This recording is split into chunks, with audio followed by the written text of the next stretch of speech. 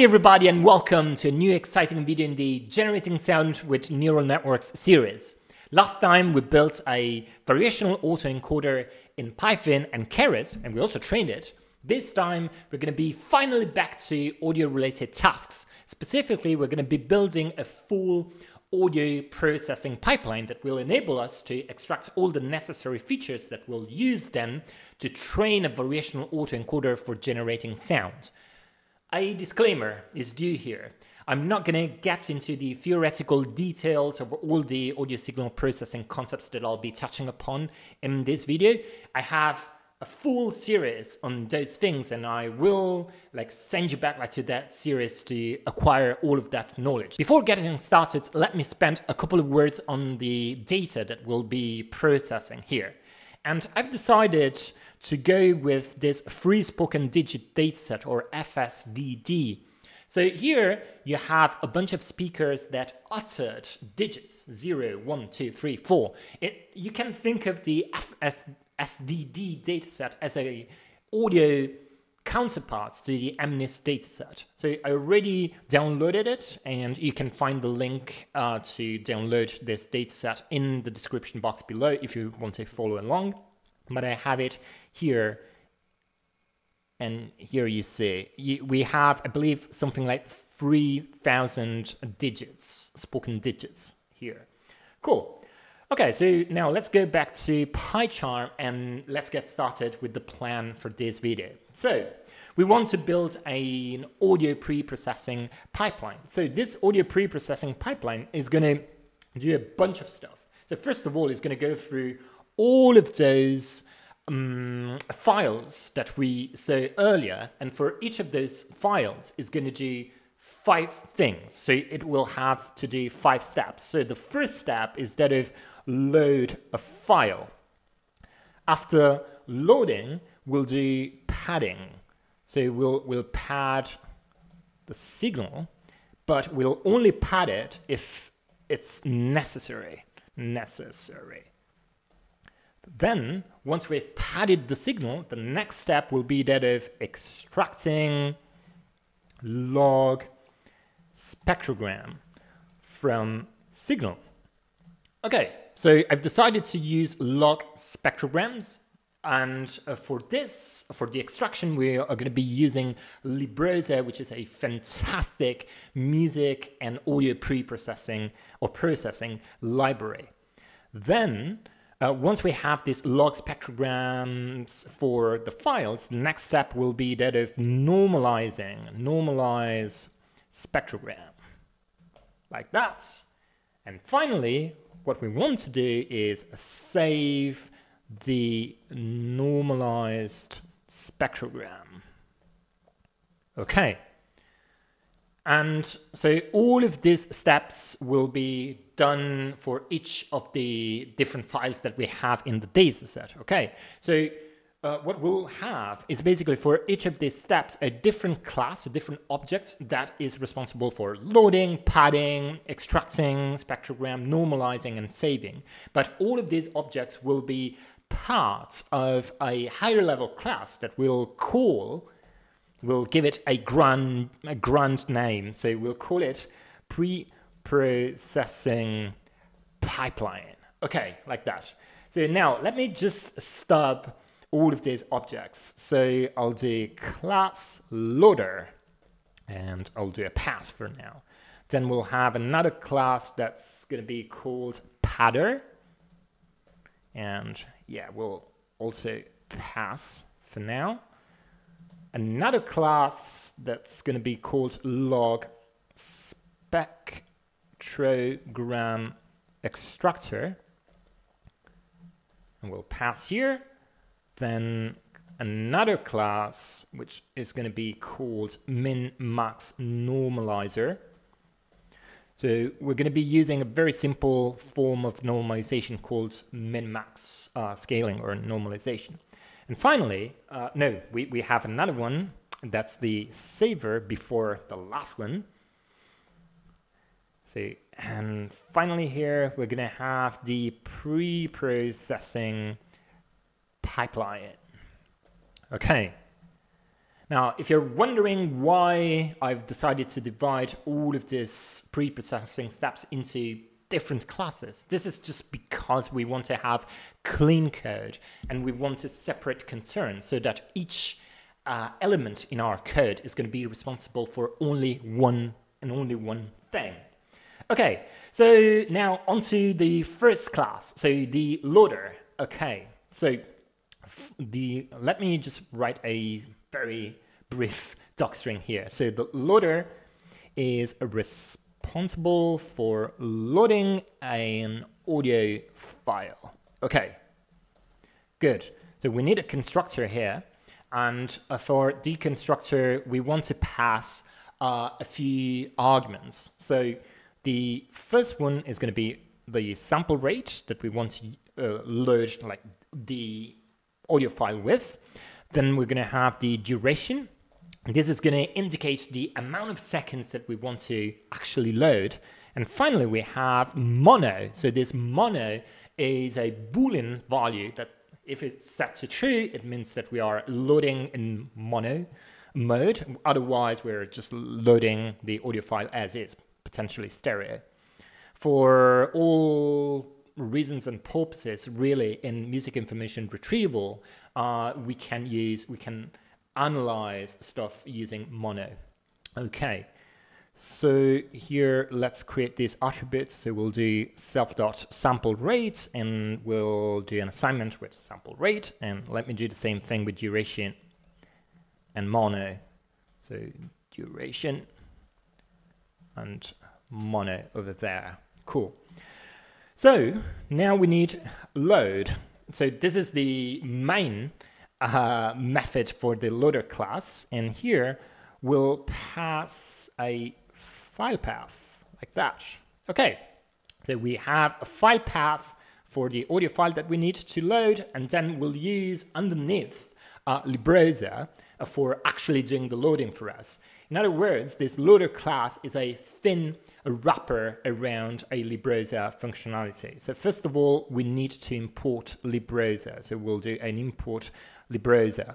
Now, if you don't have LibRosa installed on your virtual environment or your Python, then what you can do is quite easy. You can do a pip install LibRosa, and all of a sudden you will have LibRosa installed. Okay. Good. So what next? Yes, so we need to do the actual loading. So here we'll call the signal, and the signal, we'll obtain the signal doing a librosa.load, and here we need to pass the file path. We'll pass in the sample rate, self.sample rate. We'll pass the duration, and we'll pass whether or not we're using mono. So self.mono. Okay. Now, librosa.load returns a tuple with two items. The first item is the signal itself. The second item is the sample rate. Given we're not really interested in the sample rate, I'm just going to take the first index here. Okay, so that we are just going to get back the signal. And then we'll do a return signal like that. Okay, now our loader class should be ready. Next, we want to build a padder class. So let's bring this one up here. Okay, so the padder class is responsible. Padder is responsible to apply padding to an array. Good. Okay, so first of all, we need to create a constructor, and here we'll have only one argument, that's mode. This is the type of padding that we want to apply. So, and we'll set this mode equal to constant. You'll see in a second what this means. So self.mode is equal to mode over there. Now, padder is going to be a thin wrapper around a NumPy and a specific functionality of NumPy that's called a pad. Okay. So here we'll create two methods. One is going to be called a left pad and the other one a right pad. So a left pad.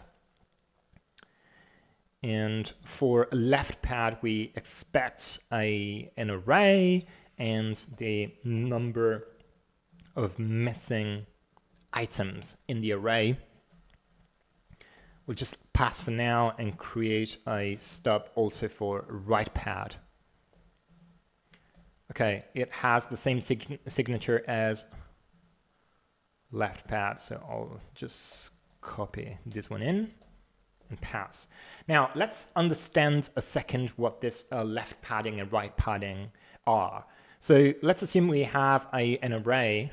So let's say 1, 2, 3.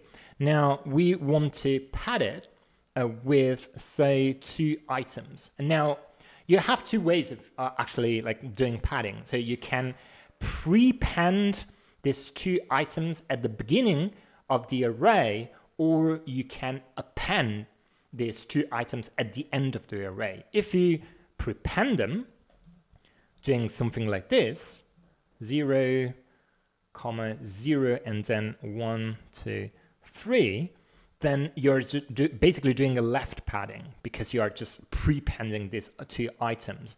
Now, specifically what we are doing here is called 0 padding because we are padding this array with 0 values. Okay, now if you want to do a right padding, what you would actually do is the opposite. So you would leave the array unchanged, and then you would actually append these 2 0 values at the end like that. So this would be right padding, and this would be left 0 padding.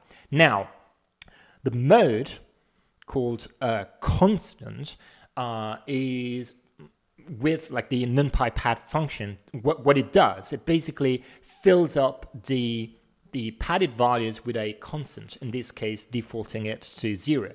But instead of like this mode equal to constant, you could potentially use like other values for padding. So you could use the minimum value of the array, the maximum value, the min value. So you really have a lot of choices here. But for us, we're going to be using the constant approach with 0 padding. Okay, so how do we obtain all of this now in code? Well, this is quite simple. Let's call this padded array, and we'll obtain it by using NumPy. So I need to import NumPy as np first, and now I can do a numpy.pad, and here I have to pass the array first, and then I should pass a tuple that has 2 items. So the first item tells us how many items we want to prepend in the array, and the second item is going to indicate how many items we want to append to the array. So in this case, given we are doing a left padding, we'll pass the number of missing items here as the 0 index of this tuple, and then we'll say 0 for index 1. In other words, here we're saying, hey, just insert number of missing items to the left at the beginning of the array, but don't do anything at the end of the array. Don't append anything. Okay, and then we need to pass the mode, and so we'll do a self.mode like that. Okay, now that we've obtained our padded array, we want to return it. So like that. Okay, so we'll do something similar with right pad as well. So I'm just going to copy paste the implementation there. But of course, what we need to do here is just invert this. So we're going to have 0 items prepended and number of missing items appended. So we are just appending stuff at the end of the array. Okay, so this should be it for the pattern. So we have both facilities for doing a left 0 padding and a right 0 padding. In our case, we're only going to be using right padding, but I just wanted to show you also left padding because it's nice. You have like both possibilities, and for your projects, you can reuse it. Now we're moving on to the feature extraction parts. So we are going to be implementing this LogSpectrogramExtractor. Okay, so what does LogSpectrogramExtractor do? Well, LogSpectrogramExtractor, not surprisingly, extracts log spectrograms in decibels from a time series signal. Okay, so let's build the constructor here. So the constructor takes a couple of arguments. So we need the frame size as well as the hop length. Okay, so let's do self.frame size like that, and then self.hop length. We'll assign this. The method that we want to build here is called extract, and it takes a signal as input. Okay, so what's the process here? Well, first of all, we need to extract the short-time Fourier transform. So we'll do a STFT, and this is going to be equal to librosa.stft, and here we need to pass the signal. We'll pass the NFFT, that's the frame size, and finally we'll pass the hop length, so self.hop length. Now, if you're not familiar with the short-time Fourier transform, don't worry. I have a video that explains that, or a series of videos actually, regarding the short-time Fourier transform that explain how it works both from a theoretical standpoint and an implementation standpoint, and it has a very good intuition. So I'll leave you one of those videos up here. The final thing that I want to mention here is that the Librosa implementation of STFT, it's going to give us an array that has this shape. So 1 plus the frame size divided by 2, and then the, well, yeah, this is just becoming very confusing here. So I'll just move it to the new line like that.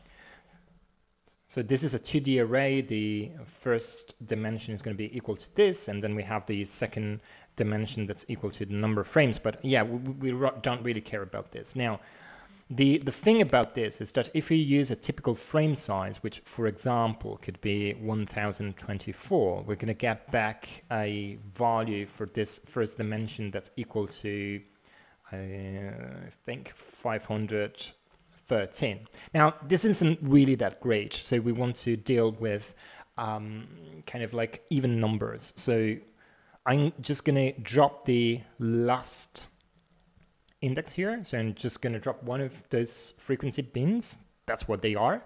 And we're going to remain with 512 in this example, or you get the point here.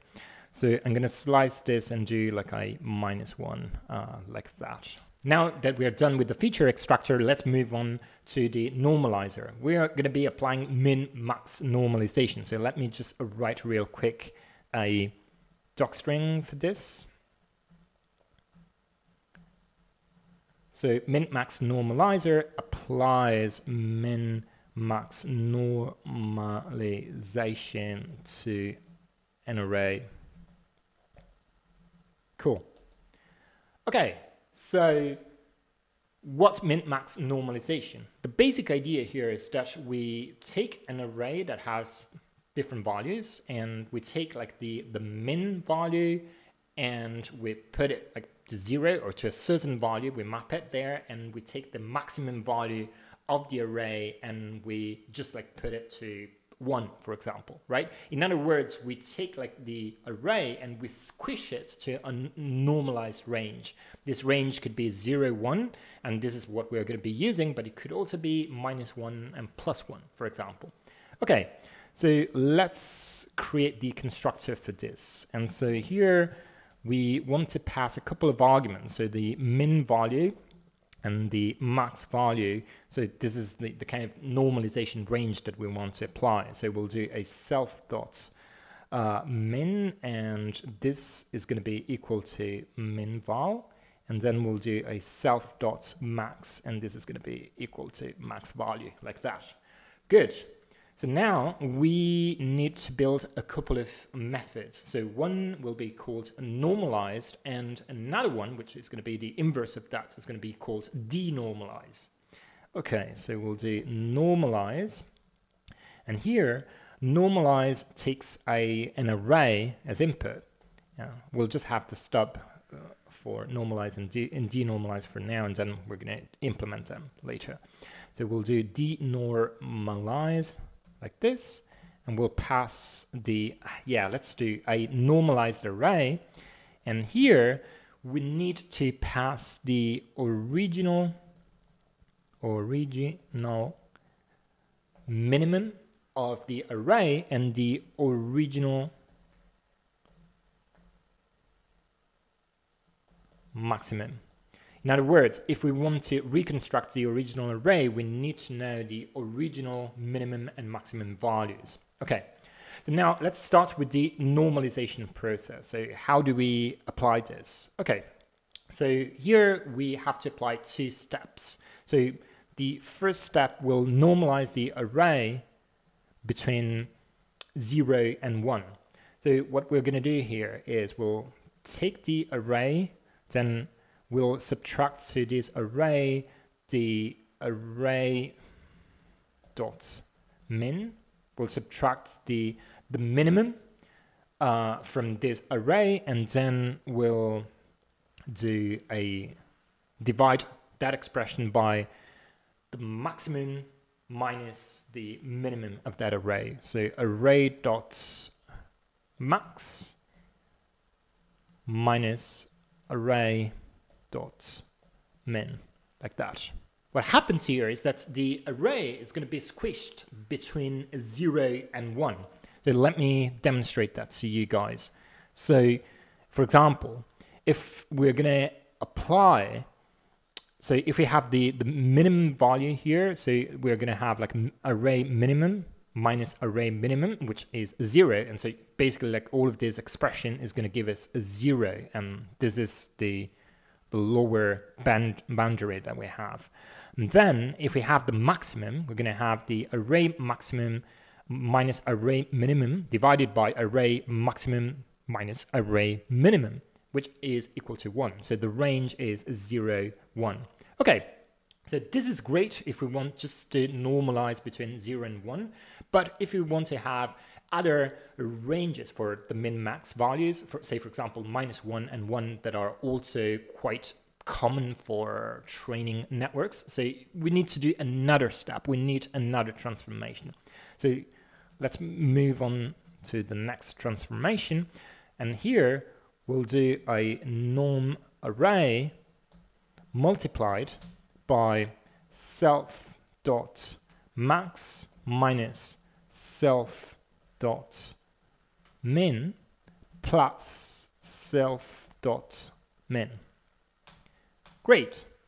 And now we have the normalized array, and this has been squished between the min value and the max value, and so we can just return it like that. Now onto the denormalization part. So let's move this up here. And so what we want to do with the denormalization is basically inverting the normalization process. So we want to invert this first, and then we want to invert like this other part as well. Okay, so let's start with the first one. So we'll do array. So let's invert this. So we want to get the this value here. So we'll do array So we'll do a normalized array, then minus self dot min, and then we'll take this expression and we'll divide it by self dot max minus self dot min, like that.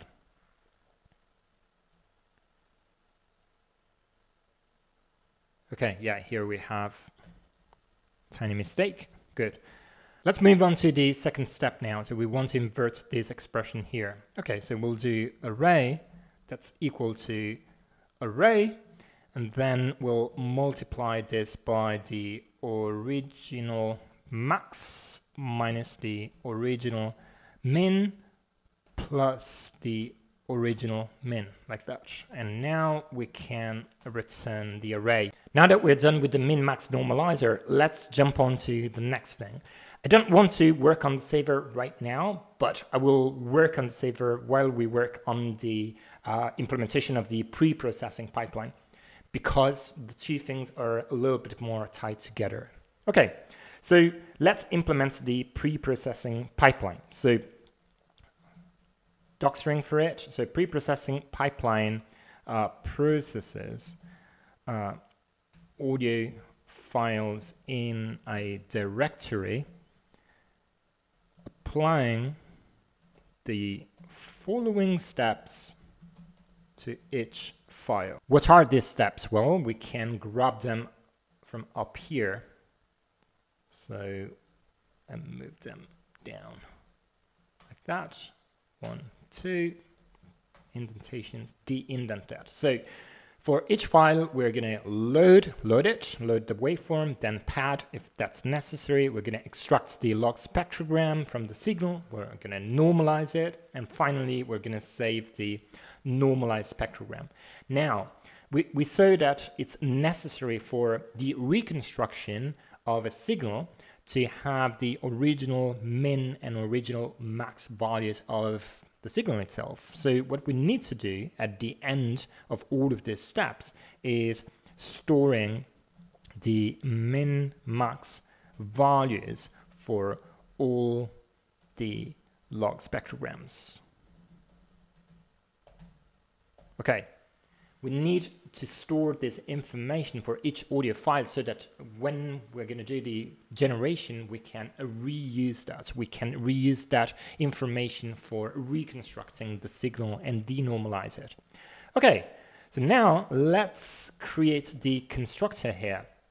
So here we are going to need to have an instance of all of these classes that we've built so far within the pre-processing pipeline. So we'll do self.loader, but we'll set this to none because at instantiation we're going to just pass it the loader and all the other objects by reference directly and assign them to these attributes. So we'll do a self.padder, self.extractor, and set this to none. Now, if you're wondering why I didn't put in here directly LogSpectrogramExtractor, the reason is that we may be using pre-processing pipeline also for other type of features, for example, for MFCCs or what have you, really. So we just want to be general here so that we can accommodate different types of feature extractors, one of which, of course, is LogSpectrogramExtractor, but here we may have an abstract class that stays on top of this LogSpectrogramExtractor class and that provides an interface for all concrete extractors.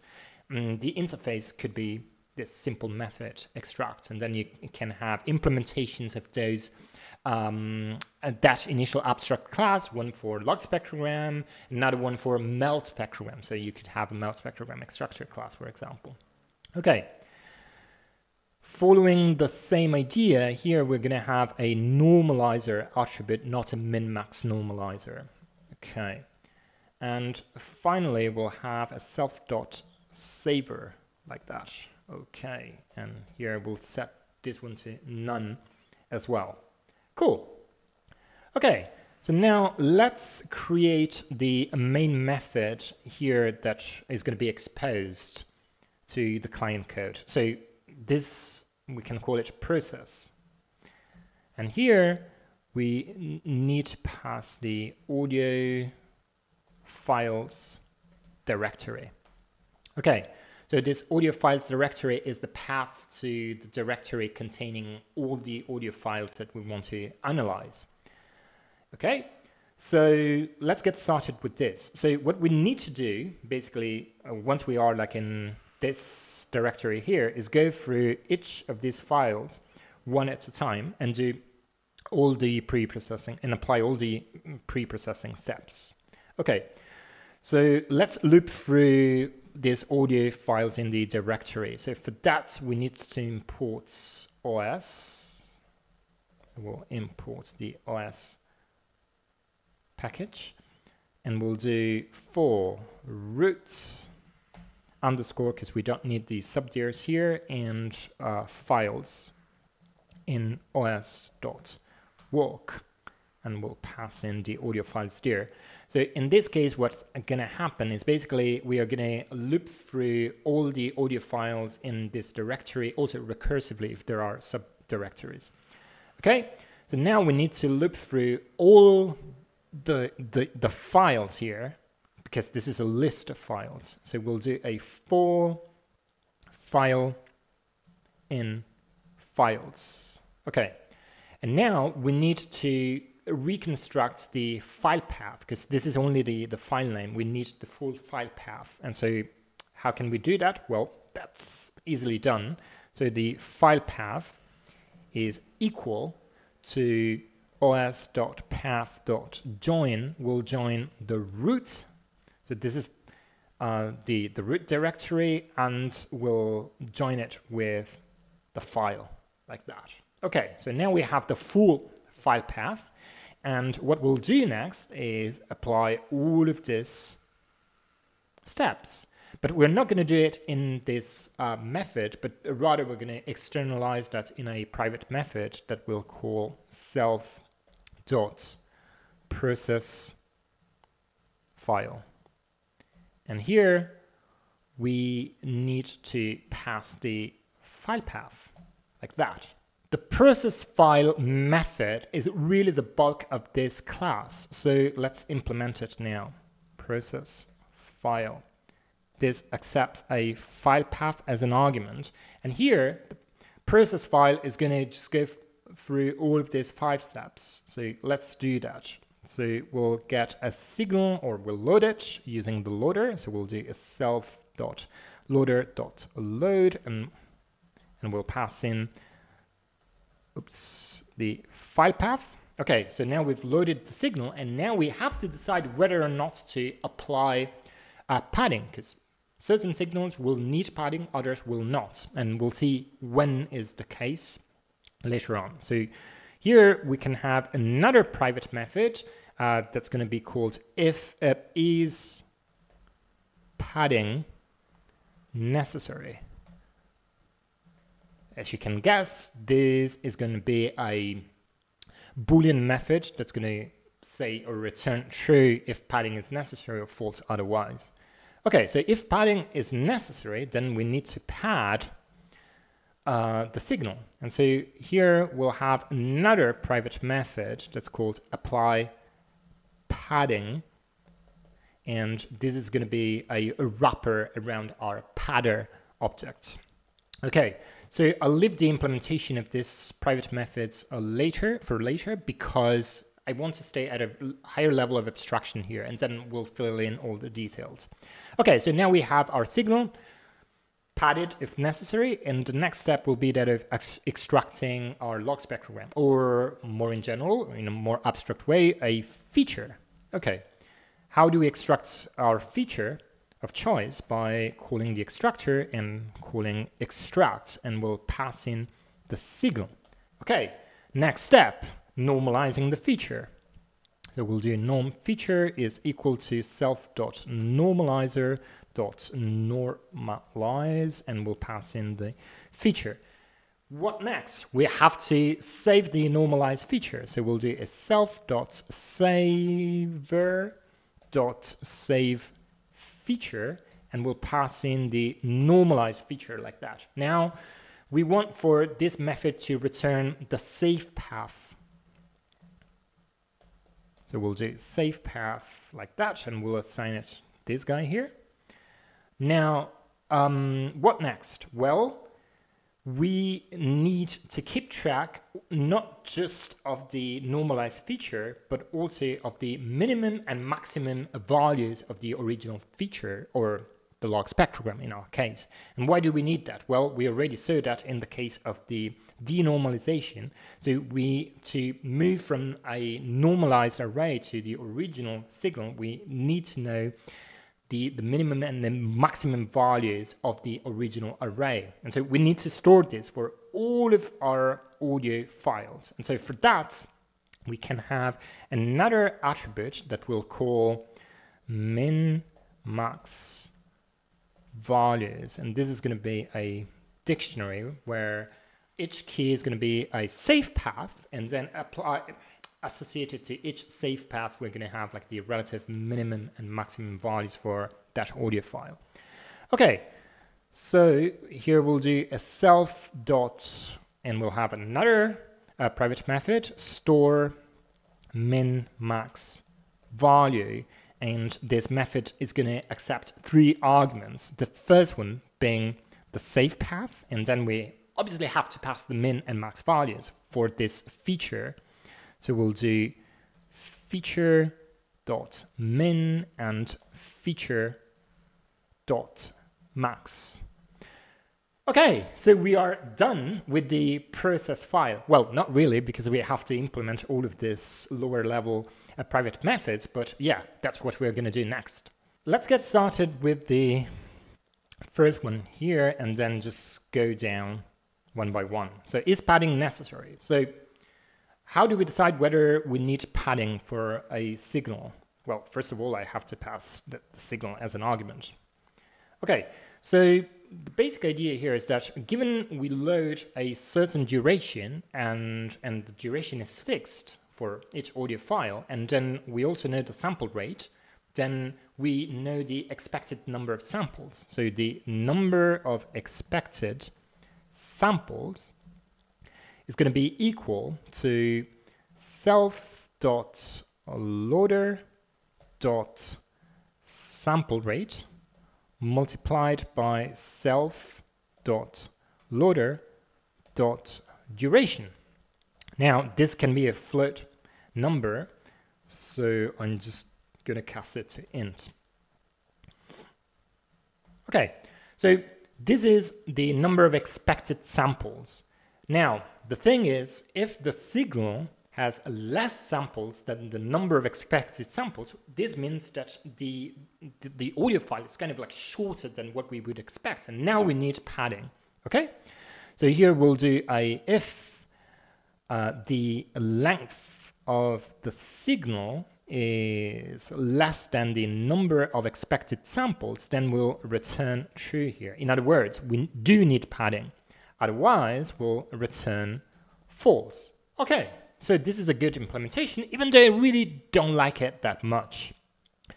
And I don't like it that much because this number is going to remain fixed across all of the different audio files that we'll batch process. But this value is going to be kind of like calculated every time we enter a new audio file. So can we avoid doing that? Well, we can. In other words, for doing that, what we need to do is setting this number of expected samples as an attribute. So we'll take this and we'll put it up here, and we'll do self_number of expected samples over here. And we'll set this to none. And we'll see why that's the case in a second. So imagine you are going to change the loader at different times. And then every time you have to recalculate this number of expected samples. So number of expected samples really depends on the loader. So what we can do is have like this loader as a property. So we'll do property, we'll define loader, and here we'll return self.loader, and this is going to be like that. Okay. And now we also need a setter for this loader. So we'll do loader.setter, and here is where the magic happens. So we'll do loader, and here we'll pass a new loader. So here we are setting the loader, and so we'll do self._loader, it's equal to loader. But at the same time here, we need to change also the number of expected samples. So every time that we set the loader, we're gonna we're gonna also set the number of expected samples, and we're gonna set that to this.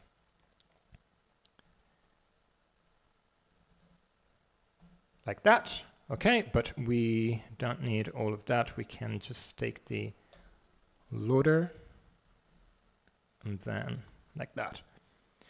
Okay. So this is great because now every time we change or we set the loader, we also get the number of expected samples calculated dynamically. Okay, so here, of course, we have to change to this private attribute here. Okay, so is padding necessary is then finally done. Let's move on to apply padding. Okay. So here we'll pass the signal like that. Okay, so what do we need for apply padding? Well, first of all, we need to calculate the number of missing samples. And the number of missing samples will be calculated by taking the difference between the self.number of expected samples and the length of the signal. Okay.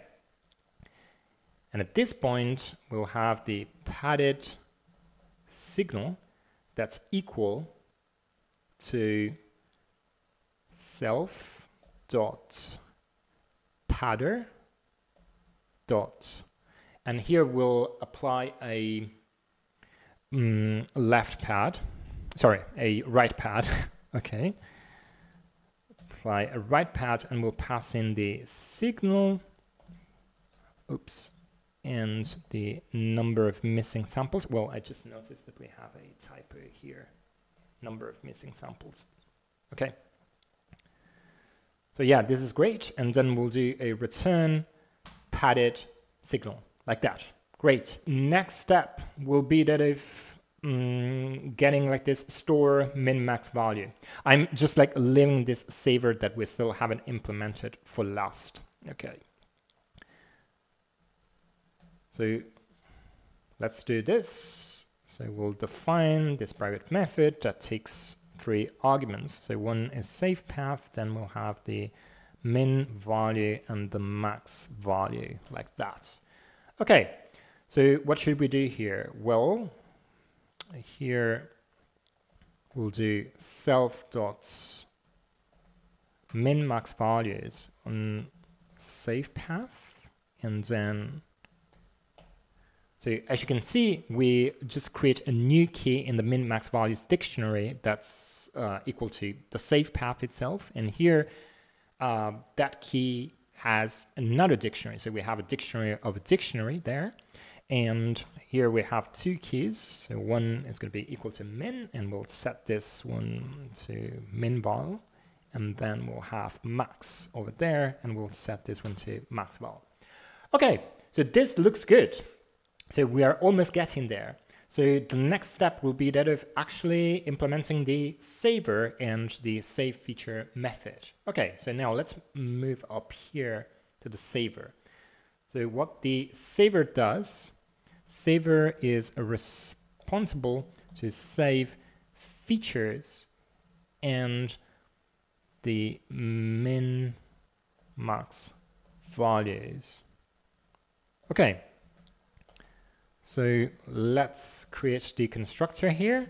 And here we need, for the time being, 1 argument. And so this is, and we can call this feature saved here. So we'll do self.feature save directory, and we'll set this to feature save directory like that. Okay, so now we need a save feature method. That's the one that we used in the pre-processing pipeline. Okay, so here what we need as an input is the, let me just like take the signature from here.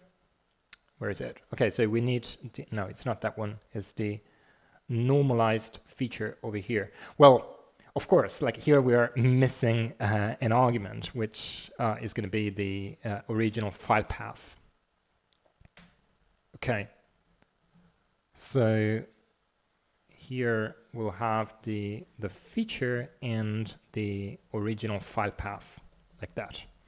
Okay, so first of all, we want to create the save path starting from our file path, and so we'll do self.generate save path, and we'll pass in the file path like that. Next, we want to save the feature, and the feature is an array, so we can easily do numpy.save, and then we'll pass in the save path and the feature. Okay. The next step will be that of creating this generate save path method, and here we have an argument that's file path. First, we need to take the file name from the file path. So we can take the file name, and for that we can use os.path.split, and we'll pass in the file path. Now, split is going to return a couple of values. So one is called the head, and another one is called the tail, which is basically the file name. So here we're going to just index this to 1. And now we'll create the save path, and we'll do it like this. So we'll do os.path.join, and we'll take the save. So we'll take the self.feature saved here, and then we'll join this with the file name plus .mpy, which stands for a NumPy array, right?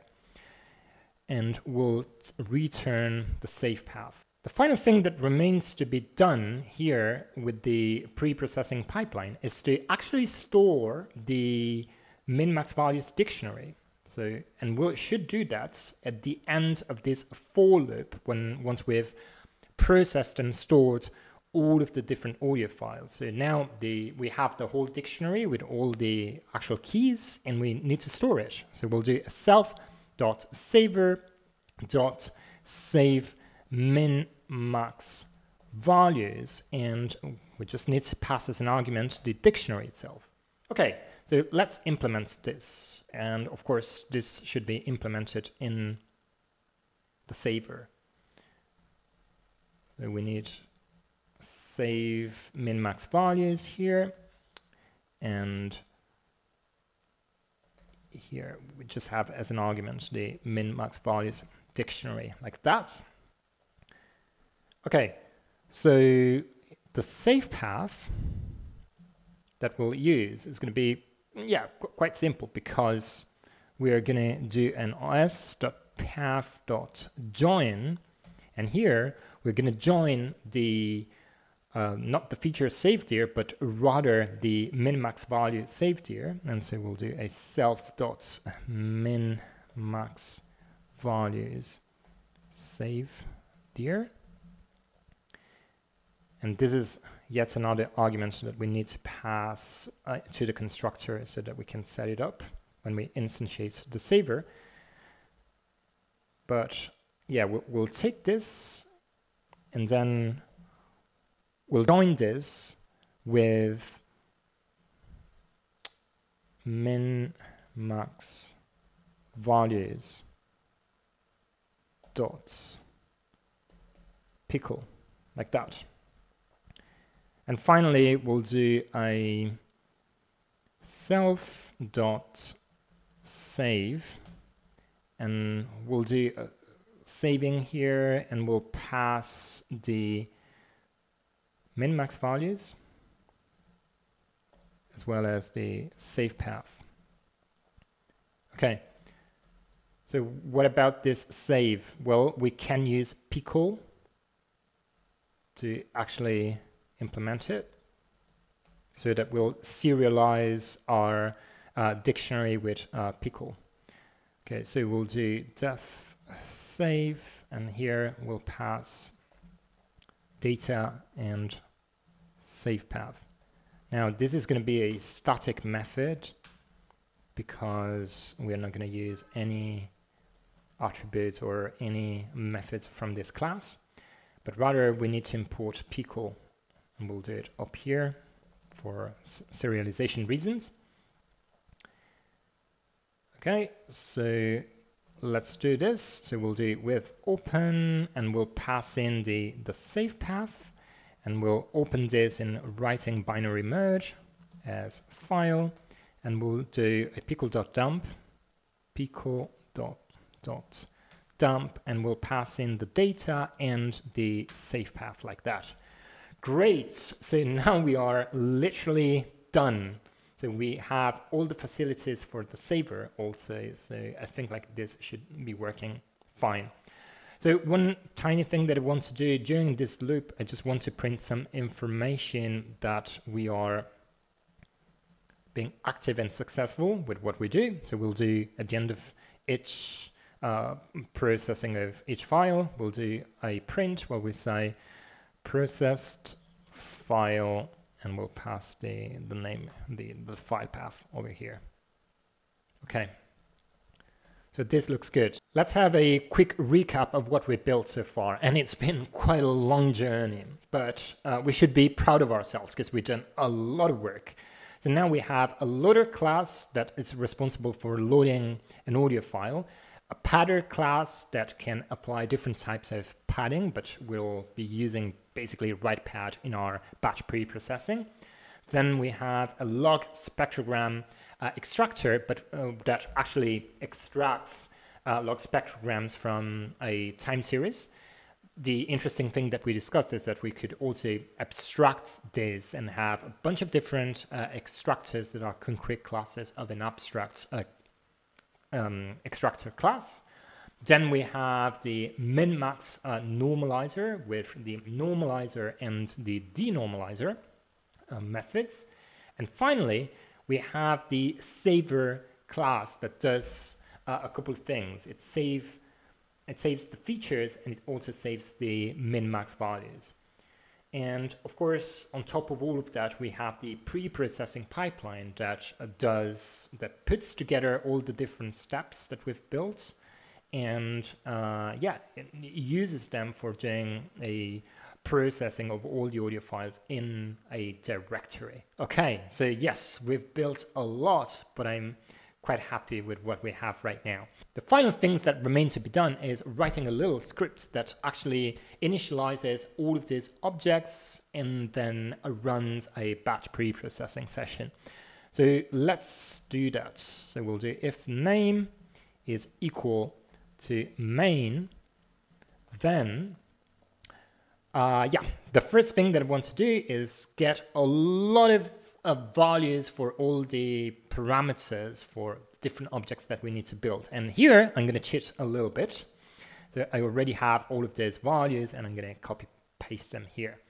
The only weird thing is this duration that's equal to 0.74 seconds, and this is a value that I found like works quite well because you get like a nice number of frames.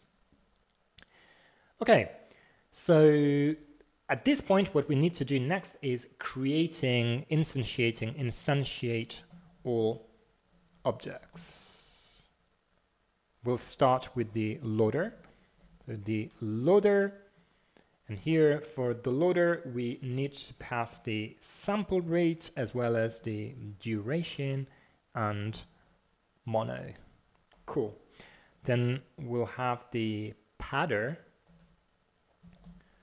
For the padder, we need to pass a couple of no, we don't need to pass anything really, because the only thing is the mode that's defaulted to constant, which is great.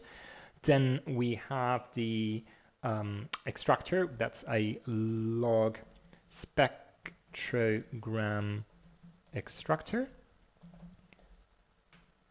And here, two things, the frame size first, and then the hop length. Great. Then we have the MinMaxNormaliser.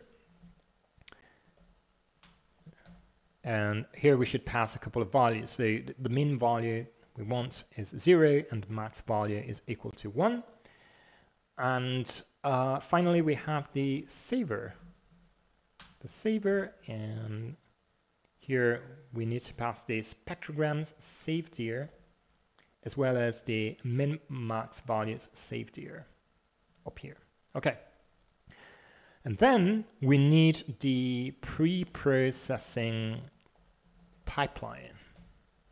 Okay. Good. So here we instantiate it, and then we have to register all of these objects with it. So we'll do a pre-processing pipeline dot loader, and we'll pass the loader over here. Now, let's repeat this 5 times. Yeah, and then change. The pattern is going to be equal to this pattern here. Then the extractor is going to be equal to the LogSpectrogramExtractor. Then the normalizer. And finally, saver is going to be equal to the saver. Okay, so now the final thing that remains to be done is using this pre-processing pipeline and calling process and passing, what's the name of this? Yeah, the files directory over here. Okay, so we are done. We can just run this script, and hopefully if we don't have any errors, it should work. I come from the future and I noticed that we have an error. So before we run this, we can solve that first. And the error is here with the save. So instead of passing the save path, we should actually pass the file. Let's run the script. Here we go. Now it's going through all of the audio files that we have in this folder here, and it's storing them in as spectrograms here in this directory. So it seems to be working fine, which is great. And at the end of this process, we should also have a pickle file here with the min-max values dictionary stored. Okay, so the audio pipeline is working as it's supposed to be, which is great. So in the next video, what we'll be doing is using all of this data that we've prepared in this video for training a variational autoencoder for generating sound with all of these digits. Okay, so before I dash off, let's check. Yes, we have the min-max values.pickle file, which is great. This was a very long video, but I hope you enjoyed it and you found it very useful. By now, you should be able to build an audio pre-processing pipeline in a very modular way. Of course, this is a very simple pipeline, but you can just grow it bigger and bigger with more functionalities. But now you have the blueprint on how to do that. That's all for today. If you want to help the channel, leave a like to this video and subscribe. I'll see you next time. Take care.